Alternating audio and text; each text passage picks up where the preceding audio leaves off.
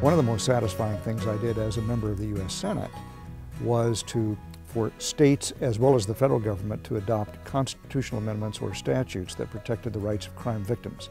And I got deeply involved in that, and it was a very rewarding experience. The experience in the law practice that I am probably most proud of and that I remember the best was arguing before the U.S. Supreme Court, which not a lot of lawyers get to do. And we had a very important case for Arizona that I was fortunate to be able to argue and won, by the way.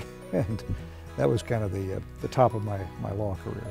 On July 4th, 1985, my congressman, Eldon Rudd, called me and said, "I've decided I'm not going to run for re-election. I think you'd ought to think about it." Well, we were at a friend's home in Sedona celebrating the 4th, and on the drive back to Phoenix, my wife and I had a pretty serious conversation. Great law career, good family life, but I'm thinking, okay, I know what my father did. I really admired his work. I like government, I like politics. If I don't do this now, I'll probably never have the chance. I would never run against a congressman, you know, at least one of my party. The office would be open. And I thought, well, if I win, it'll be a great experience. If I don't run, I'll never know what it would have been like. And if I lose, I can always go back to a great law practice. I had never thought about running for the Senate. In my last 2 years in the House of Representatives, I served in the minority the whole time. That's not the most fun thing. And a lot of Republican colleagues and others essentially said, look, we need a candidate to run against the incumbent, Dennis DeConcini, who had represented Arizona for 3 terms in the U.S. Senate and presumably was going to run for re-election. As I said, deciding to run simply because the party really needed a good candidate and they thought that I represented the best opportunity to defeat Senator DeConcini wasn't the best reason.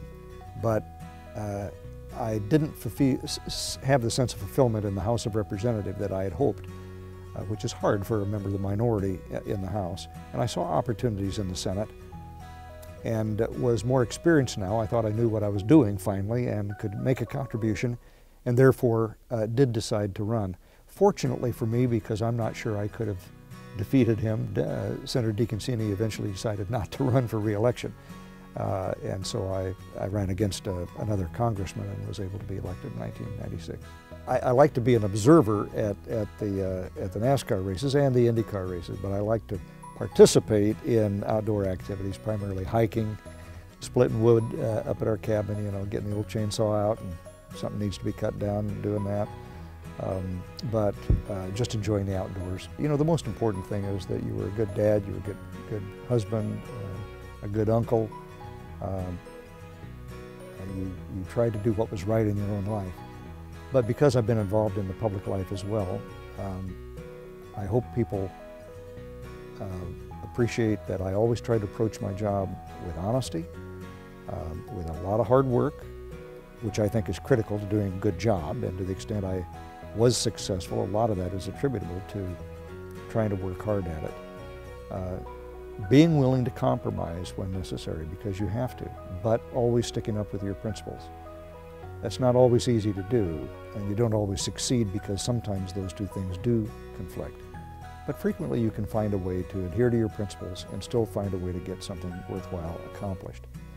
And over the course of 26 years, I think I contributed in a satisfactory amount to the security of our country, to the health of our own state here, to the fiscal policies of our country, and also hopefully as an example to younger people of how you can serve the public and do so consistent with your own values and yet working with people with different points of view to try to get things done.